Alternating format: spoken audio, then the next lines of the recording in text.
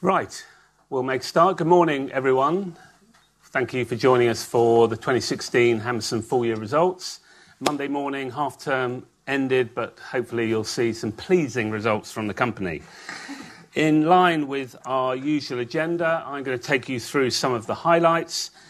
It's been a good year for the business, and you're going to hear some more detail on our strategy, which has delivered that result. Next, Hyman's going to talk you through the numbers, and then he and I will come back and take you through the portfolio updates before opening up for your questions.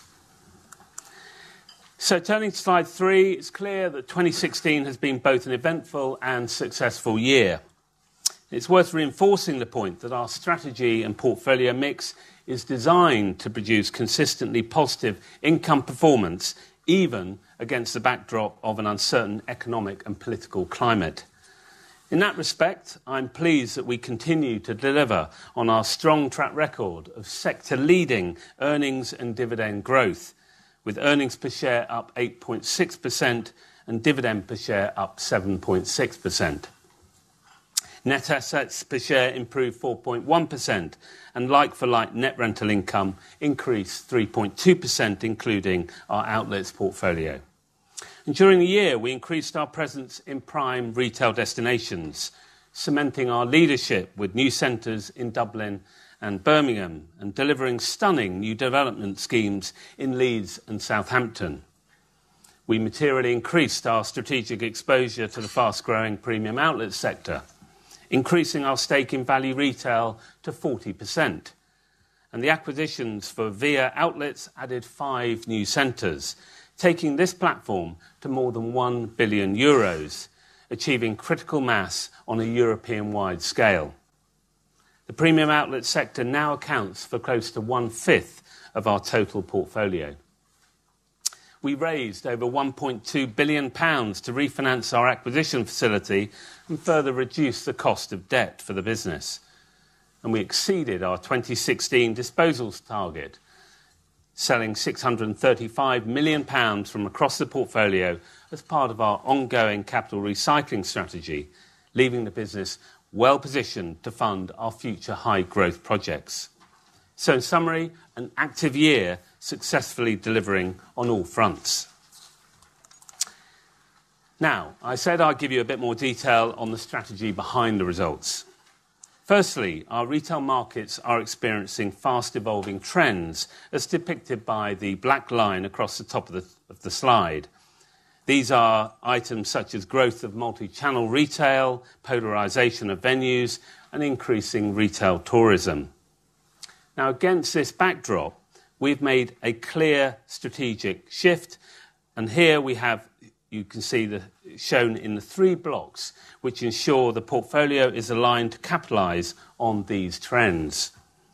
The strategy guides which markets we operate in, focusing on growing consumer markets, shown here in blue, how we run our assets, creating differentiated destinations, the second pillar in orange, and how we efficiently source capital to grow, forming strategic partnerships to extend our business.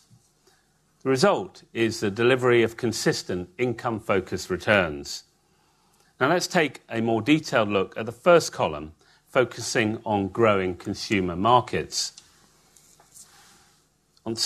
On slide 5, you see the tactical decisions on market selection have delivered a diversified and enviable pan-European portfolio, which has doubled in size to £10 billion in the last 5 years. This slide looks at our sector mix, geographic reach and market positioning. We're present in 13 countries around Europe, but we are concentrated in faster growth catchments. When we invest, we look at cities and regions rather than individual countries, cities such as Birmingham, Leeds, Marseille and Dublin. And finally, market positioning. We aim to have the highest growth potential assets within each of our markets. We continuously invest to enhance our centres to ensure they're differentiated and hence able to win market share in their respective catchment. Having outlined our market selection of growing consumer markets, we then actively rotate capital to concentrate the portfolio towards higher growth assets. As an example, 5 years ago, we had only 1% of our portfolio invested in premium outlets and Ireland. Today, we have 25% in these high growth sectors. So turning to slide 6, we have illustrated some key examples of our strategy in action during the past year. With GDP growth set to continue outstripping the rest of Europe, Ireland is clearly within our sweet spot of growing consumer markets. Since taking ownership, we have already realised a 9% uplift in ERV growth at the centre. Now, looking at how we differentiate ourselves, our newest shopping centre, Victoria Gate in Leeds, is a demonstration of a new standard in retail excellence and design. We introduced 17 new retailers to the city, and it now has the largest concentration of full-price aspirational and luxury goods outside of London. The Financial Times called it the Knightsbridge of the North. And looking at the right-hand column, the partnerships we have cultivated in our outlets business are a clear demonstration of the strategy in action. Our premium outlets platform, partnering with Value Retail and APG, is now Europe's largest by value, with consistent sales growth up 8% in 2016, delivering strong returns for our business. Now, I'm pleased to say that this has led to an impressive growth profile, as illustrated by the track record of earnings and valuation performance on this slide. Since 2011, our strategy has delivered compound annual earnings growth of 8.6%, and sector-leading compound dividend growth of 7.7%. And despite the wider macro challenges and headwinds, we are confident that our strategy can continue to deliver in line with the long-term target of 6 to 8% of earnings and dividend growth. And Tymon will come on to discuss what underpins our confidence in driving this going forward. And with that, I'll hand over to Tymon to do the numbers.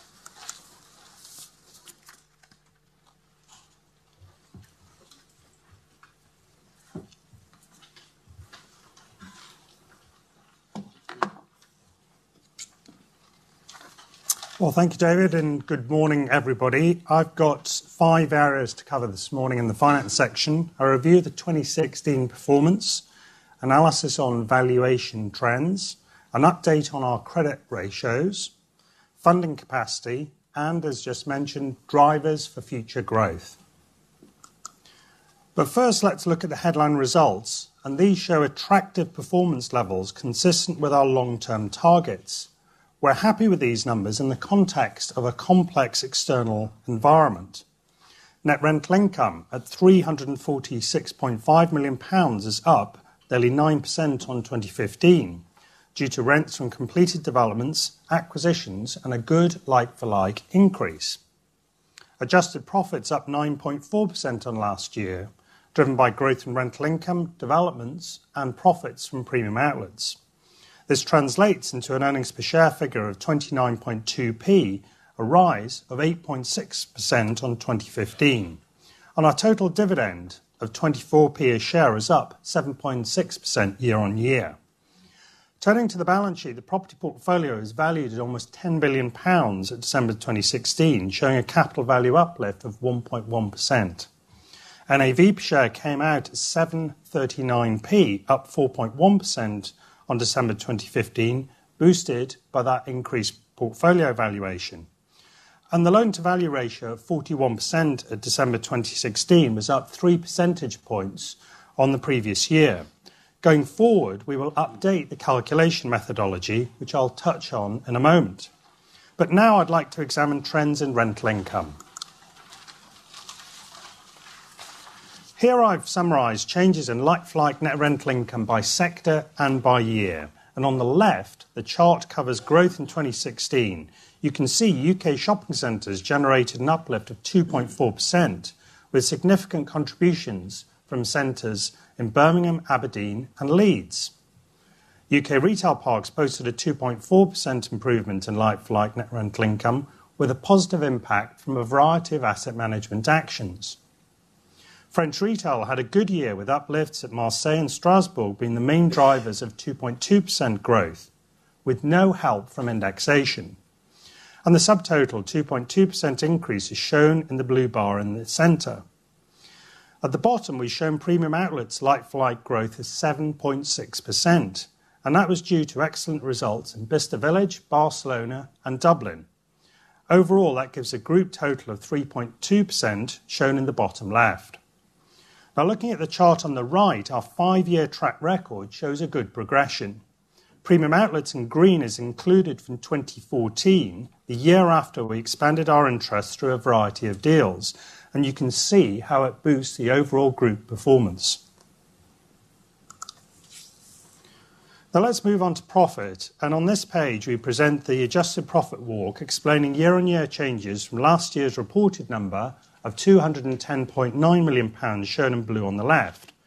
Moving across the chart, like-for-like NRI growth improved profits by £6.5 million.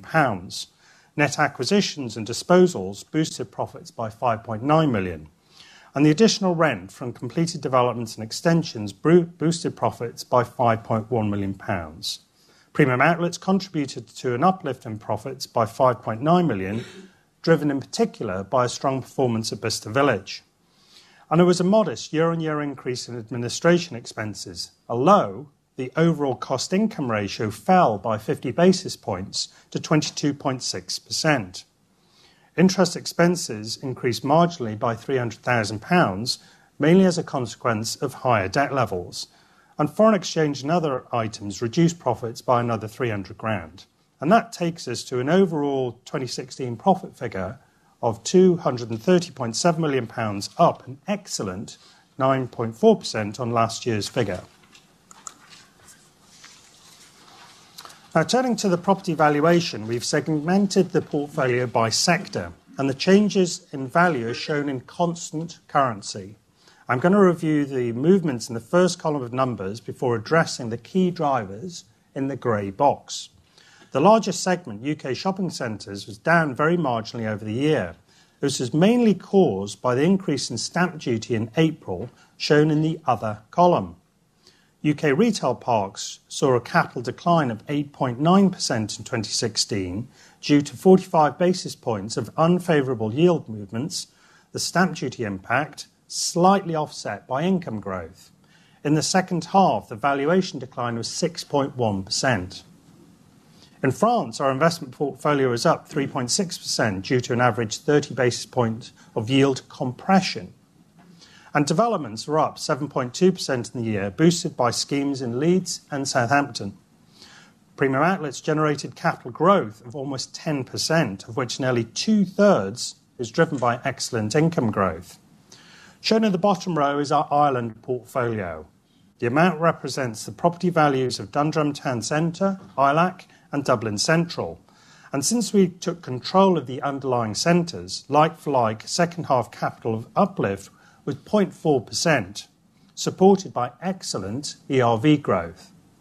In the other column, we have the impact of one-off transaction costs as we anticipated. So overall, the total portfolio had a capital return of 1.1% and was valued at just short of £10 billion at December 2016. Now, there have been some requests for more data on maintenance capex, so we show a detailed analysis of shopping centres in the appendix. Moving on to NAV per share, in this walk I illustrate the movement from the value of £7.10 a share at December 2015, shown on the left, and valuation increases in our property portfolio, including outlets, increased now by 16p a share. Adjusted profit contributed 29p a share, and favourable foreign exchange movements and other items boosted NAV by 9p a share. That was offset by dividends being paid out, reducing NAV by 25p. So that takes us to a NAV figure on the right of 739p, up 29 pence or 4.1% in the last year.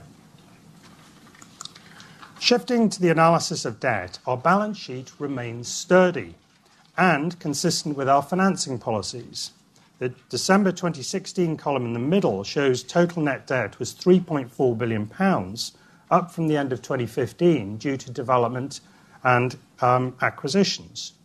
Gearing at year-end was 59%, up 5 percentage points on December 2015. The LTV ratio, excluding outlets, at December 2016 was 41%. LTV incorporating outlets was 36%, up from 34% a year ago.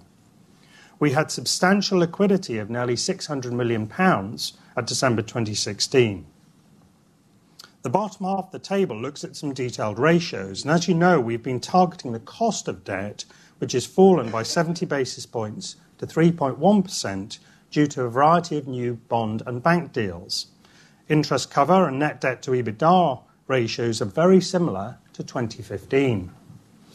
Foreign exchange hedging policy will continue to be around the 80% level, providing some cushion from foreign exchange volatility. Now, let's take a moment to examine the methodology of the loan-to-value ratio. Over the last 5 years, our outlet portfolio has grown substantially to reach net assets of £1.2 billion. Traditionally, we calculated LTV excluding the assets and the debt of Value Retail and VIA. Several years ago, that was fine, but as outlets have expanded, it is correct to update the LTV calculation. In the table, we show the new approaches to preparing the LTV ratio. The first column of numbers shows our old methodology. As you can see, there is no contribution from Value Retail or VIA, giving an LTV ratio of 40.9% shown in the bottom. The middle column incorporates the net assets of outlets and results in an LTV ratio of 36.2%, as mentioned earlier. The final column splits out the loans and the property values of VIA and Value Retail using proportional consolidation, which results in a look-through LTV of 39%. Now, it's worth noting that some of our peers use the new methodology incorporating net assets, others use proportional consolidation. We will show both numbers going forward. So the revised LTV ratios take into account the current business composition and makes for easier comparison with our peers. At 36%, it's within our LTV policy, and I'll explain about our disposal and CapEx plans next. As you know, we have a disciplined approach to capital recycling to maintain our balance sheet strength and to support developments and selected acquisitions. So let's look at the disposal programme in more detail. Since 2011, we've had an average disposal run rate of around £285 million per annum, and this is shown in the bar on the left. To fund our investments in Dublin and Birmingham, we launched a major programme of sales, which is now completed and shown in the second bar. It's noteworthy that the £635 million disposal programme has been sourced from all parts of the business, as you can see from the legend. We've identified a further group of disposal candidates for 2017, and that's expected to raise at least £400 million. Looking forward, in the next 5 years, the annual average CapEx of developments and extensions is around £300 million per annum. That's shown in the black bar on the right. We've included all of our large projects, and David will give you more details on development schemes later. So the key message is that development projects can be financed from internal resources as we retain funding flexibility. So next, a look at our revised debt maturities, and this chart shows the position following the funding of our record £400 million US private placement in January 2017. The bar chart illustrates how our maturities are spread evenly over the next 14 years, and there are no significant repayment events until 2019, and substantial flexibility from almost £1 billion of revolving credit facilities. Looking at the box in the top right, we executed £1.2 billion of financing transactions in 2016. We accessed 3 distinct markets, with debt providers ranging from Milwaukee through Frankfurt to Tokyo. The €500 million bond issue is shown in 2023, and the new £420 million credit facility shown in 2021, with the private placement deal shown in yellow. So these all help to extend the group's weighted average cost of debt and its maturity.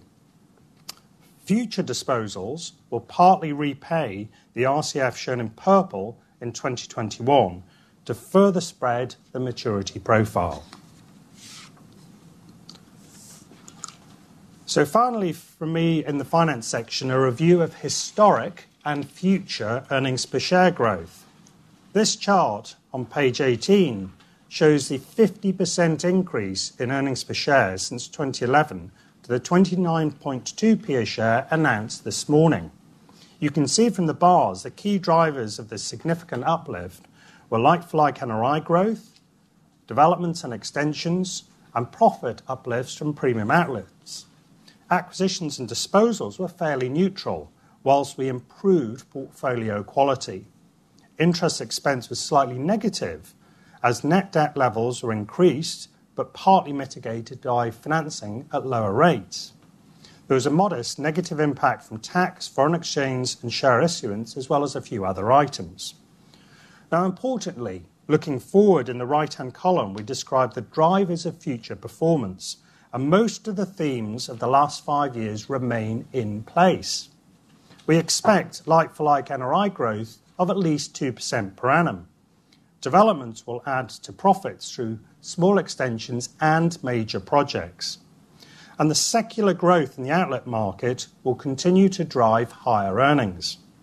In the near term, profits could be reduced by disposals, but will be a modest impact. And deleveraging and more refinancing will reduce interest costs going forward. So overall, we anticipate continuing EPS and dividend growth as seen over the last 5 years. So for the time being, that's it from me, and I'll hand back to David.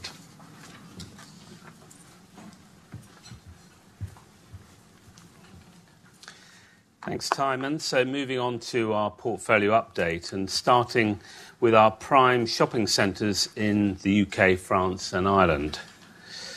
Firstly, I want to spend just a minute or two looking at our leasing programmes.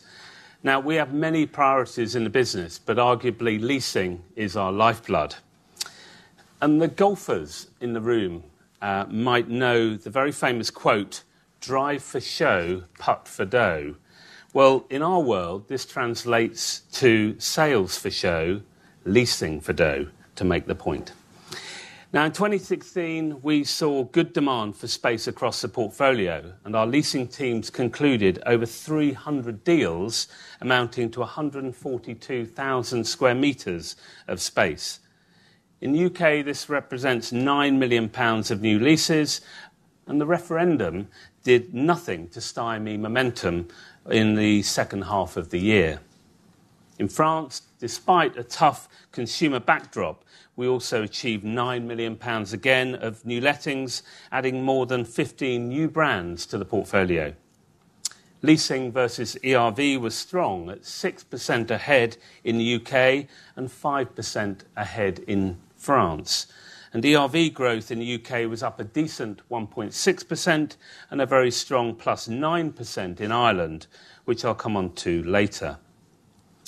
Now, France was impacted by a rebasing of Beauvais to reflect a challenging first year of trading, although excluding this asset, ERV growth was marginally positive. And to provide a little more colour, through the year, lease incentives were stable. Rent reviews produced uplifts of over 9%, and lease renewals were 5% positive. Furthermore, supported by positive Christmas trading and a resilient consumer, retailers are progressing their leasing plans in 2017 and, notwithstanding cost pressures, focusing on adding space in prime locations. Now, moving to slide 22, we evaluate the role of physical stores in the multi-channel environment. Our research demonstrates that the productivity of physical stores extends beyond traditional sales measures by some margin. It also explains why we are able to grow rents ahead of reported sales growth. As the diagram shows, in-store sales still account for the vast majority of purchasing activity. But the combination of click and collect, purchasing in-store via mobile devices and online returns adds an estimated 10% of incremental sales to the centre. Moving to the second ring, the retail halo effect, as we call it, whereby physical store presence builds brand awareness and boosts online sales in a particular catchment area. And that adds a further 5% of sales. And finally, collection kiosks for pure-play online retailers hosted by Hammerson, Doddle and Collect Plus are responsible for another 1 to 2% of incremental sales. So to recap, we estimate that the space in our centres is 17% more productive for our retailers than the headline sales data suggests, and this supports our rental growth forecasts. Turning now to France. As I said, it's been a mixed picture in terms of consumer sentiment, particularly in Paris, where retail has struggled to recover from recent terrorist attacks. But the latest economic indicators point to an improving environment, with consumer sentiment picking up.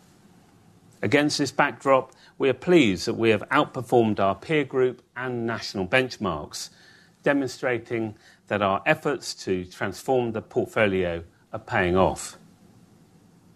This chart on the slide demonstrates our progress, with sales moving from -3% to +3.1% since 2012, and like-for-like net rental income, excluding any benefit from indexation, of 2.2%.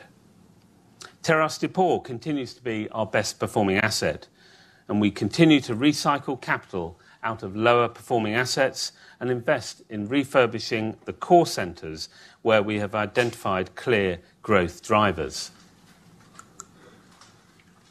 As a result of this core focus, the shape of our portfolio has shifted, with the top 3 fully owned assets now accounting for 70% of the French business, and the average lot size growing by 58% over the last 5 years.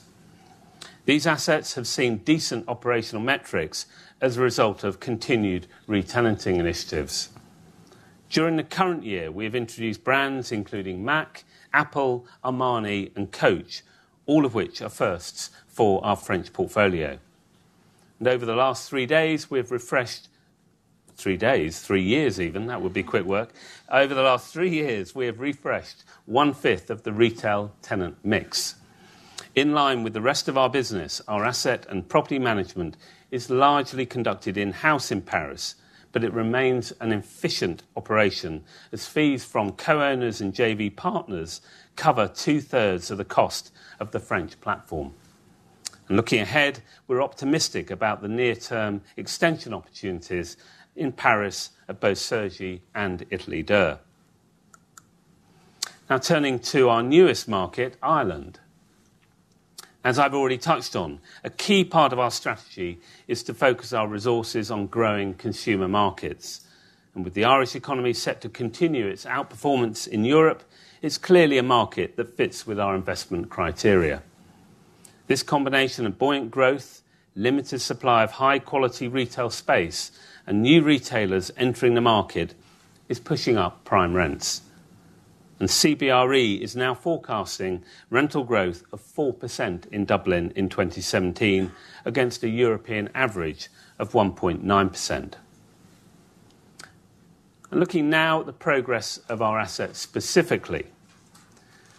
Since acquiring the original loans in October 2015, we have moved quickly to secure ownership of the major assets, closing on the majority in the summer of 2016. Just before the year end, we secured ownership of the Ilax Centre on Henry Street, and Pavilions is expected to clear in the first half of this year. That will complete our capital commitments in line with what we set out at acquisition. At the Ilax Centre, we have already started refurbishment works on the Southern Mall, with new retailers signed up for 4 out of the 5 units. And at Dundrum, we're appointing a master planner for the second phase of development. Now, at Dundrum, we have moved quickly, as I said, to implement asset management plans for the main shopping mall. Our strong relationships with leading retail and catering brands has enabled us to start successfully repositioning the tenant mix, introducing Ireland's first Five Guys to the lineup and recently completing a full reconfiguration of the food court. In line with our product experience framework, we are starting to roll out initiatives including the introduction of our Plus app and upgraded digital infrastructure to improve customer services and the overall look and feel of the centre. Overall, though, we have already captured a €6 million step up in ERV growth, and we are on track to realise close to €20 million more in line with our 5-year target. Now let's move now to UK retail parks. And turning to slide 29, it's useful to reiterate that the outlook for underlying occupier markets and rental levels remains strong, particularly in our sub-segments. We've deliberately positioned our assets within the higher rental growth sectors, with shopping, hybrid and key homeware parks now representing close to 90% of our portfolio, as shown in the pie chart on the right-hand side, a significant upweighting against the general market seen on the left.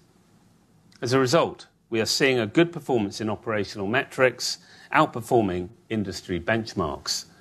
Customer visits are up 2.2%. Like-for-like net rental income has increased a healthy 2.4%, and dwell times are up 8%. Now, the drivers for the operational performance are strong occupier markets, and we're seeing a number of trends here. Fashion tenants are pursuing infill opportunities. Homeware retailers are looking to grow portfolios on the back of a strong regional housing market. And food and beverage is playing an ever greater role in the mix. As a result, and as demonstrated by the black line on the chart on the right-hand side of this slide, we are seeing record low vacancy across the portfolio, consistently outperforming market indices.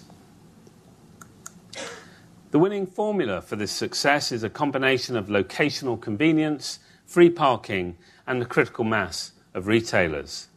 Retail parks are also becoming a crucial support in the multi-channel journey. The click and collect offer at Elliott's Field is a good example of this, with Amazon lockers supplementing the in-store capabilities of the major retailers. We're also seeing retail formats become more sophisticated at retail parks, mirroring the shopping centre experience. For example, you can see here the inspiration station at Sofology, where customers are encouraged to incorporate the touch and feel of physical products with digital technologies to create and customise bespoke furniture. Now, turning to slide 32, we continue to recycle the portfolio and reinvest. We are currently on site at 4 retail park developments, investing over £100 million in the next 12 months to achieve a very attractive yield on cost of over 8%. These developments and extensions are relatively low cost, flexible, and form part of our core skill set. And now I'll hand back to Timon to talk you through the excellent performance in premium outlets.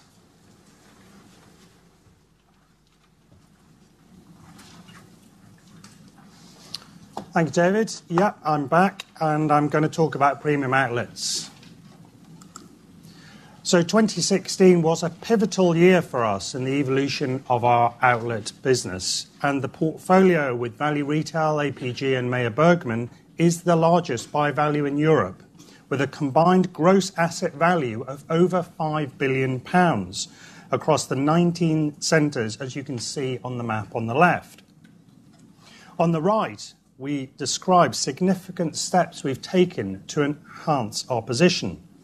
We acquired 5 new outlets in the VIA joint venture, reaching our target size and showing strong growth prospects.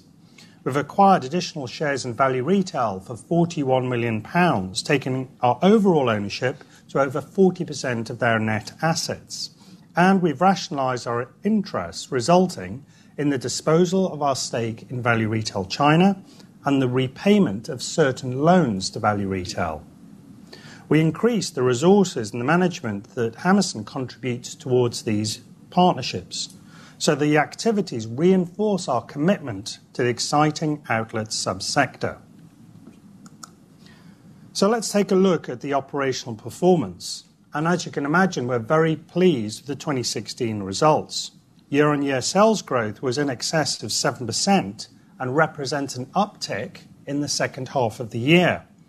Within our VIA portfolio, we're seeing the early results of re-tenanting and reconfiguration efforts, with sales densities up 19% and plenty of headroom for future growth. Our exposure to this specialist market remains a strategic advantage for Hammerson, delivering some of the best total returns available in commercial property, as you can see from the bottom row of the table. So what has caused the outperformance that you now know and love from outlets? We've described this in the left-hand column.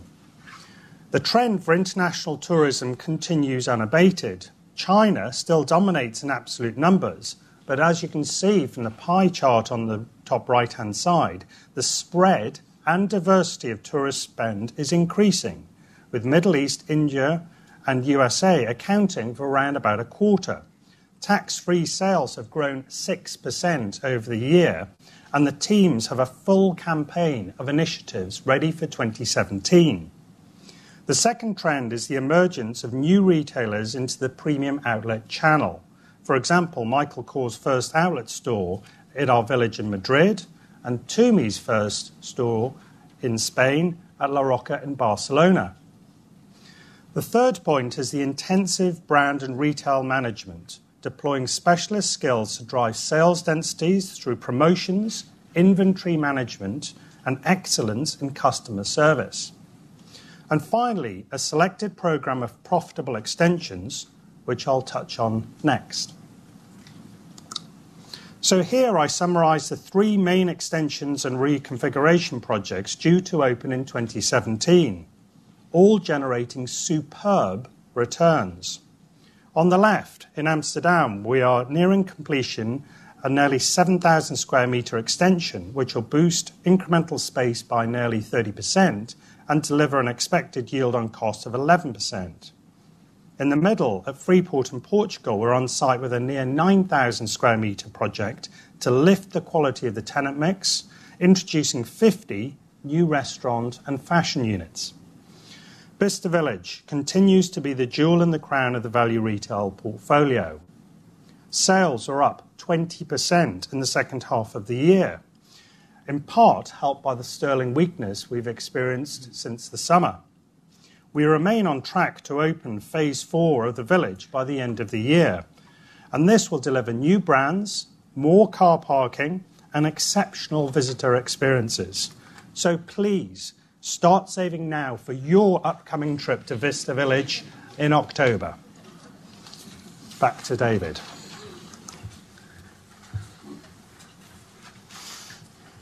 Thanks, Timon. So moving on to our developments. Remember, these form part of our core strategy, allowing us to grow in our markets, create differentiated destinations at an attractive price point, and extend our retail and partner relationships. Now, Victoria Gate in Leeds was the only major development scheme to open in the UK in 2016, and it was an exceptional launch for Hammerson and our retailers. This stunning architecture and high-end brand mix really has set a new standard for retail in the UK and is a perfect demonstration of our focus and differentiation. If you haven't yet seen it, please go as soon as you can. Together with the Victoria Quarter, the Victoria Estate now offers over 50,000 square metres of luxury retail space, including the largest John Lewis outside of London, which we understand was their most successful launch ever. And the new casino opened last month, and our new D&D rooftop restaurants will open in the spring. Now moving on to Watermark, the dining and leisure-led scheme marked an exciting first for Hammerson. We were delighted to extend our joint venture agreement with GIC across the extended West Quay asset. Now introducing over 20 new restaurants, most of them firsts for Southampton, The development is a great example of placemaking, which, together with West Quay Shopping Centre, has reinforced its position as the South Coast retail and leisure destination.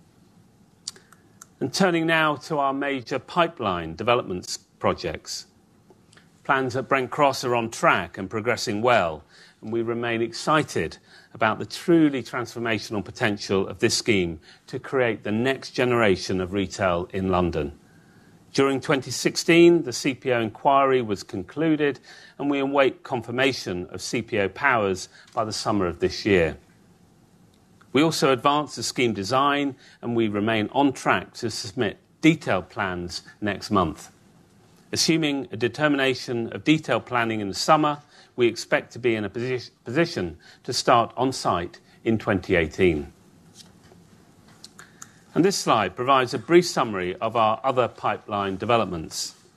In Paris, we're making good progress on plans for a new 28,000 square metre extension at Cergy, which forms part of a wider city regeneration project. Now here, pre-lettings are well advanced, and we are already in contractor negotiations. In Croydon, we submitted an enhanced outline planning application in October, which incorporates a third level of retail and leisure space with plans for 200 stores overall, including a new full-line M&S store. We're working to achieve planning consent in the first half of this year. At the Goods Yard in Shoreditch, subsequent to the Mayor's deferral, we remain in dialogue with the GLA to address outstanding issues and expect to submit revisions to the scheme in the coming months. So to conclude, 2016 has delivered another year of positive financial returns for the company. We grew our portfolio, and with an active capital recycling strategy, we also continued to enhance the overall quality of our assets, focusing on prime retail in growing catchments. With a diversified portfolio, we now have multiple drivers for growth, and hence I'm confident that our business will continue to outperform with income-focused returns for shareholders. And with that, I will hand over to you for your questions. Now, I think we have some roving mics. Who would like to go first? Good morning. This is Ollie Creasy from Green Street. A couple of questions from me, please. I'll give you the first one and let you answer. Just looking at your large-scale developments, you've given us some indication of earlier start times and so on. I'm just curious, is there any information you can give us on maybe your expected start times there and how the major schemes are going to interact with one another in terms of timing, and whether the costs that you're likely to incur are expected to change if those times differ, if they differ, given that exchange rates are going to move and so on. Well, I'll talk generally about the cost and perhaps ask Peter to talk about the sort of next steps, if you like, in phasing terms. If you look at our total pipeline of developments, it's about 1.5 billion. We've guided about the annual run rate of that going forwards.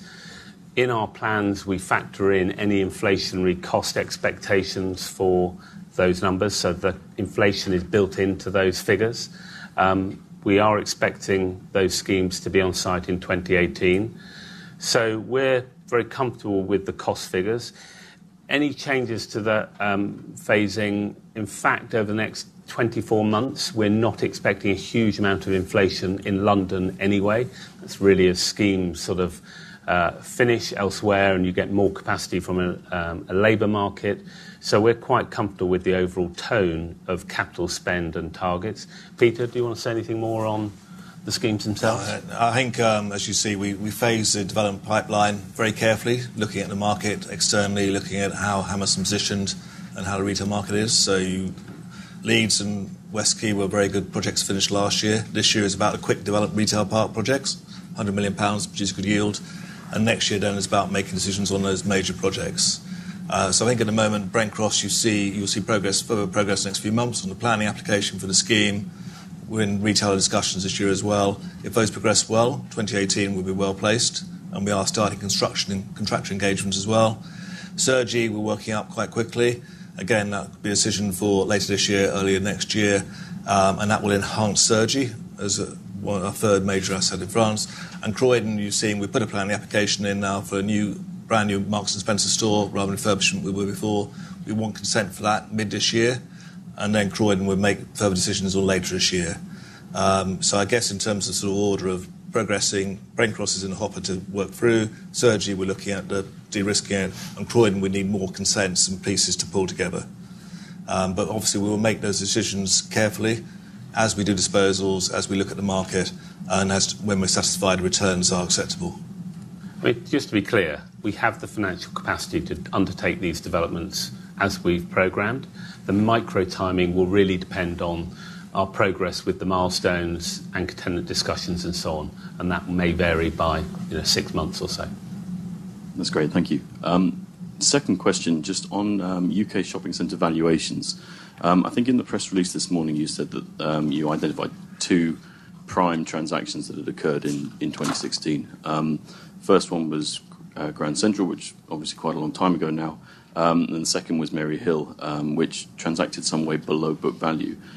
Just wondering if you can help us understand the discussions you had with valuers, where your shopping centre value is largely unchanged, but the sort of limited but fairly weak transactional evidence is pointing downwards. How do those... Well, I don't agree with it's pointing downwards. You've picked one transaction. There are a number of other transactions, and what our valuers do, remember this is an independent valuation. It's not our valuation. They are light at this figure. But looking at the demand generally for shopping centres, for transactions that have taken place, they take account of slightly weaker centres in terms of a price point. They even look at the European market as well, and they were confident with these figures. So, I can't really add any more colour than that. It is an independent figure. They were obviously very comfortable with it. I think the other point to say is that there are 1 or 2 transactions in the pipeline, discussions ongoing in the market, and our intelligence is that those figures or those transactions would underpin these values.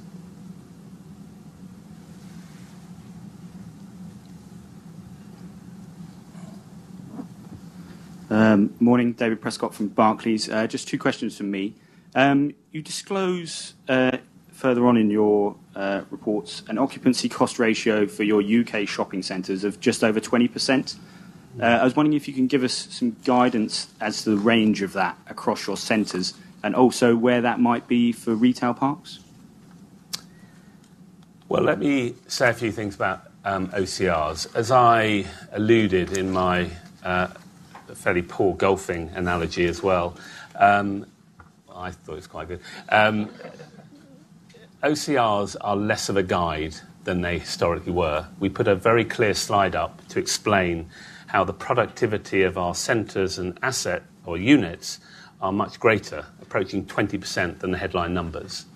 So that OCR, of course, it's something we monitor, but it is not right to compare an OCR today with an OCR of 5 years ago. They're not comparable. So we should just take 20% off where OCRs are to compare where they have been? That would be a fairly sensible assumption. In terms of the range, broadly, it really depends where an asset is in its life cycle. So rent review cycles will obviously increase an OCR. So you tend to see a declining OCR heading towards a cycle of rent reviews and lease renewals, and then it jumps up again. So overall, there's no sort of strategic imbalance other than that timing effect. What I would say, though, is that within a centre, again, we have OCRs from low single-digit to high double-digit, depending on the nature of the retailer, whether they're effectively selling their own goods with a very high gross margin or selling branded goods with a lower gross margin, will affect their ability to pay. So if you look at, for example, jewellers, they have a very low OCR rate. Department stores have a very low OCR rate. Fashion retailers have a slightly higher. But, it is, unfortunately, we want to publish a single figure, that's what we do, but my message is don't look at it in isolation. Sure. And maybe just a second question. There's been a lot in the press recently about business rates rises, obviously, across your whole portfolio. I would imagine that doesn't have much of an impact. But Bicester, where there's been some exceptional growth, do we have any guide to the magnitude of what business rate increase is going to be? And do you think that's going to slow growth, or is it something they can just kind of swallow going forward? Well, you're right in our portfolio generally, because it's a national diversified portfolio, actually the increase, the change is relatively modest. It's almost no change. We've seen a slight increase in our car park rateable values because car park revenues have continued to increase. Bicester, you're right, it will see an increase, still subject to final verification and could well be some appeals there. But really, Bicester is down to productivity. More people spending more money equals higher income streams, leads to a higher rateable value. But in certainly that instance, it's a case of, as I say, improved productivity leads to a higher rate of tax. So, that is being finalised, but it would probably be at the higher end. But it's not the only location. Many locations in the southeast and London are experiencing similar increases. Yeah.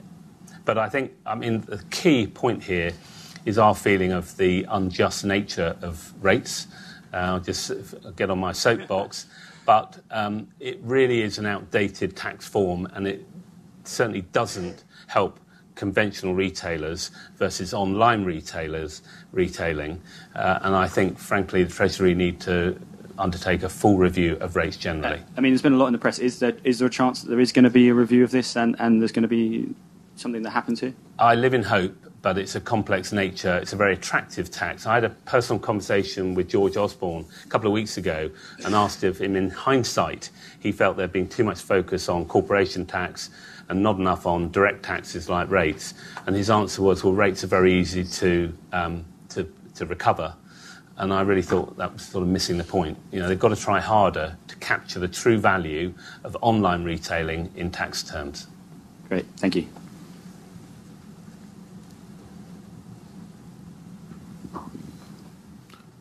Hi, Chris Fremantle from Morgan Stanley. You've made some commentary over recent years sort of defending the performance of retail parks in the context of your broader portfolio. And obviously you've seen that performance in value terms, at least, diverge this year. Do you see that valuation performance as a one-off in 2016? Do you think, would you expect the retail parks to continue to be relatively weak on a sort of total return basis going forward? I think we've seen the lion's share of the repricing, Chris. What I would say is the occupational markets remain strong. Our increase in net rental income over 2%, the number of figures we put in here about leasing activity, dwell time and the like is positive. So we're firmly supporting this sector. I think that 2017 will be flat to marginally negative in terms of valuation. In terms of total return, I would hope that it would produce a positive total return in 2017. Everyone all right?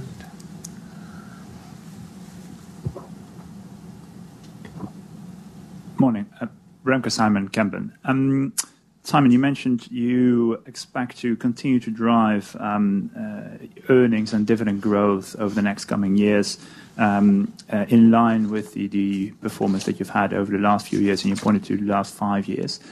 Could I just challenge you a little bit? What is the time frame that you expect to be able to maintain that growth rate for? Is that a 5-year forecast looking back at the 5 years on the slide that you did on slide 18, or is it slightly shorter term?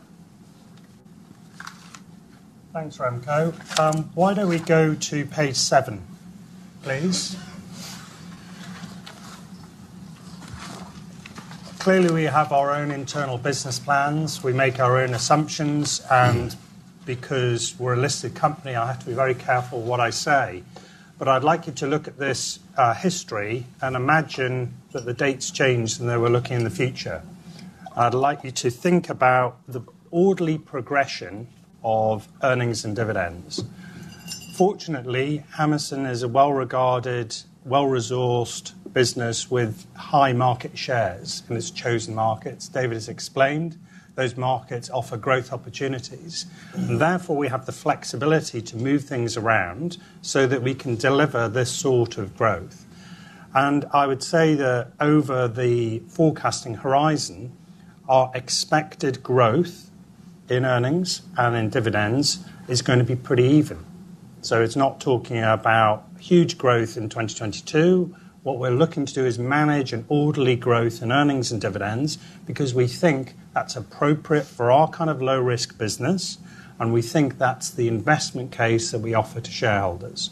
So the purpose of the slide which show you the different levers is to display how we can alter things so we can grow organically, we can grow through extensions, we can grow through outlets, but also manage the capital base through disposals.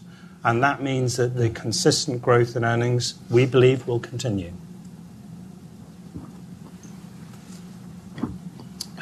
Morning, guys. Mike Bessel from Bank of America. Just quickly on, David, your comment that you can fund the developments through financial resources. You've highlighted 400 million of potential disposals this year against 1.5 billion to spend. Firstly, there looks to be about 150 million of sort of more general warehouse and soulless assets in the retail parks. Should we assume that they're in the disposal pipeline? And also, going forwards, how should we think about the impact of that funding on net debt? Further disposals, will they take the form of entire asset sales or more joint venturing? Well, if you perhaps remind you, page 16 is a good place just to look at this in more detail. When we talk about CapEx going forwards, yes, the day-to-day CapEx on extensions at our retail parks is included in that. 300 million per annum over the 5-year period. We're targeting over 400 million this year. I would remind you again that on average we have tended to sell almost £300 million in terms of our capital recycling and our ability to increase overall the performance of the business. But I think what you will see if we have by varying measures now an LTV of between 36 and 41%, you would see that decline marginally over the same period. So if that gives you an answer in terms of net debt. But the business will keep growing. So overall, each of the actual net debt, NAV and gross assets will rise, but as a proportion, net debt will fall. Anything to add to that, Tom? No, I think it's going to come from a variety of sources, Mike, as we've displayed in the legend on page 16. Yeah, there could be joint ventures, there could be individual asset sales. We're talking about selling 4% of the portfolio. £10 billion, 400 million, 4%. I think that's manageable.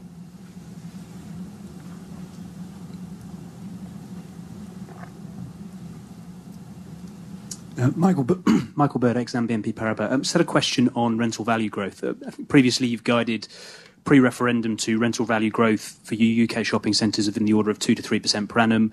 You've talked about the ongoing demand you're still seeing from retailers. Do you still think that forecast is valid going forwards? That's certainly our target, Mike. We've just slightly come in below that this year, although the second half at 1.1% was positive. We had a slower first half of the year. So the run rate is on track with our target. So I've no reason to shift our forecast. And that's what we're targeting, 2 to 3%. And just in terms of rental value growth in France, it's a relatively weak year this year. You explained that was asset specific to a certain extent. Do you see prospects for rental value growth in France improving going forwards? Yes. I think, remember, as we said, we've continued to focus on our core assets, particularly our larger 3 assets. In those sales have been quite strong, particularly driven by Terrace de Port. Retail demand is good. We were hit, as you know, this year by a rebasing of Beauvais. so broadly flat ERVs without that figure. But I think, yes, there are reasons why we should deliver stronger ERV growth going forwards. Jean-Philippe, do you want to add any colour to the French market right now? No, except Jeu de Paume and Beauvais, all the centres were positive, marginally. We strongly believe, as David pointed out, that the three main assets, which are Cergy, Italie 2 and Terrasse du Port, with the asset management initiative that we are contemplating through extensions, will enable to grow ERV in a larger scale than this year.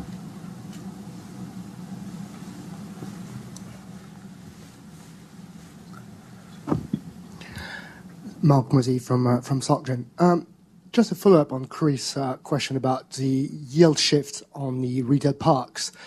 So I understand that you've got 50 bips yield shift, and you have probably the best asset in the UK. Would you say that the other assets across the UK have suffered from a larger yield shift than you did? Or put it the other way around, why do you think you suffered from such a large yield shift? It's simple, Mark. It comes down to lot size. Unfortunately, what we've suffered from is having the best assets, and that really is important from an occupier base, driving footfalls. We've seen the dwell time, the sales, all very positive. Mm-hmm.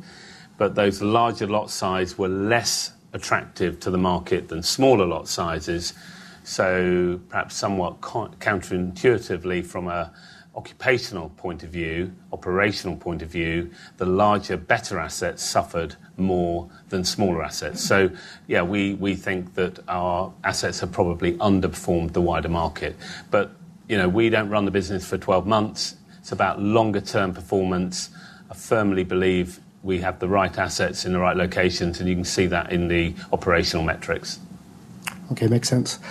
Back on the LTV, I would like to understand what has been the rationales behind this change of calculation, and more importantly, why you did choose the less relevant, economically speaking, calculation, meaning excluding the net debt coming from the equity method asset, which for me it's a kind of a weird way of calculating a net debt on an economic point of view.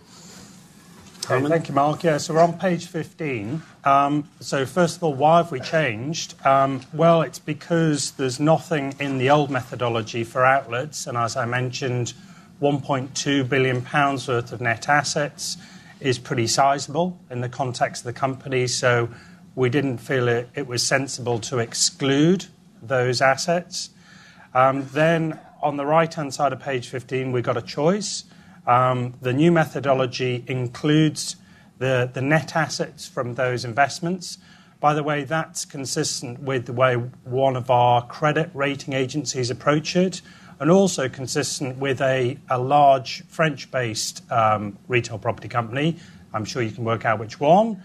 There's no intangible assets in here, by the way, so that's maybe a bit of a difference. And on the right, fully proportionally consolidated is consistent with the approach many of our UK peers take, including one that announced on Friday and one that's based in Seymour Street. So, hey, what we've done as always... You feel more always... French than UK then? Pardon? You feel more French than UK on that side? We're very international as Hammerson, so we've offered you different alternatives. As I say, we're going to disclose the different measures. But look, the message is we are going to deleverage. As David said, we're going to be selling more properties than we're going to be investing this year. We think that's appropriate, and that gives us flexibility to grow the business through the exciting developments Peter's mentioned. So what sort of LTV guidance do you consider now on this new 36 That's not changed. basis? It's up to 40%. I think we feel comfortable in the mid-30s to 40%. That's the zone, Mark. To be clear, Mark, as well, this is a disclosure point.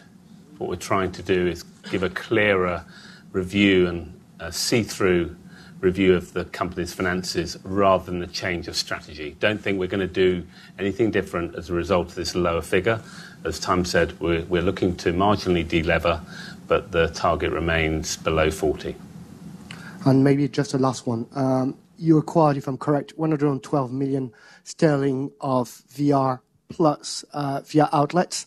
what sort of yield on initial yields, should we expect on that?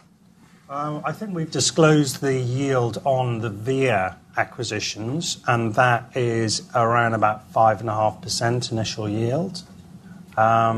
We didn't disclose the value retail interest. They're actually at the holding company, so it's like buying shares. But the see-through yield of our big value retail assets are in the same sort of zone, high 5%, which offer some pretty good income returns. Thank you. Right, I think that looks like it covers questions in the room. We can now just see if there are any questions over the phone lines. Please press star 1 to ask a question. We'll now take our first question from the phone. It comes from Marcus Fairmudge from BMO Global Asset Management. Please go ahead, your line is open. Thank you very much. Good morning, gents. Just coming back on your answer to Mark Mossie's question on the retail parks, I'm clear you felt that the valuation had adjusted more aggressively because your parks were of better quality than the broader market. I just want to be sure about that. Was it a function of lot size? Was that the... So Marcus, morning. Yeah, the lot size was the impact. I would say if you look at the parks that were sold were bigger and the weaker demand was at that large lot size. So those values have fallen more significantly than smaller lot size. So it's the lot size is the impact point.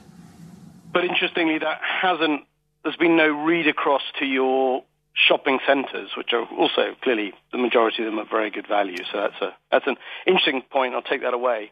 Just staying with the retail park, I mean, you point out that the valuation is very much independent, but you guys are then on the cross of your valuers continuing to overvalue product in what is really a very difficult market. I mean, Thanet's been on the market for quite a long time now. Clearly, you've got a new valuation. You've set a new... Are you confident that it's now that those sorts of assets are now properly valued and you are going to be able to shift them as part of your 400 million? Not necessarily that particular property, although that clearly you have been wanting to sell it. Are you comfortable with that? Yeah, and just to finish off your observation at the end there, we feel very confident about the shopping centres. Quite a different marketplace for shopping centres, particularly sovereign wealth and more global investors, whereas the retail parks are quite a domestic market, as you know. But no, in terms of the retail parks, we've seen the valuation falls.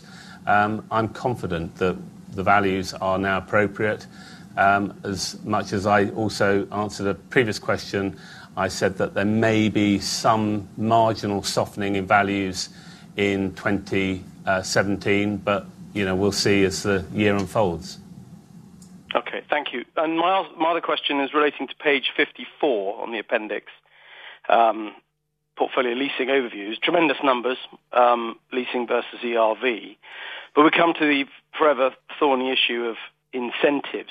Of that 9 million of new rents, it was rent secured from new leases. That's an annualized figure, not adjusted for rent-free. I mean, put it in extremis. If you were to let one unit for 9 million and to give away a year's rent-free, then we would then need to adjust that number accordingly over the life of the lease. Or is that a net of incentive figure, or is that a headline figure ignoring incentives?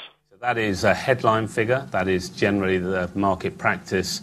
But to reassure you, in our prime centres, leasing incentives haven't really changed, and 3 to 6 months is very much the average run rate of incentives that we're giving on a 10-year lease. Okay, so it's in the leasing figure, but it's not in the actual ERV itself, because the ERV is a per foot figure.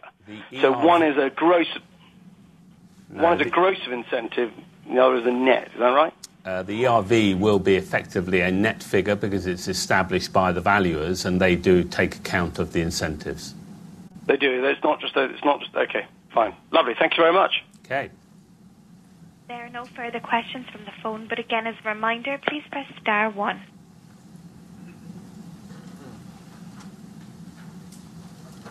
As there are no further questions, I'll now turn the call back to your host.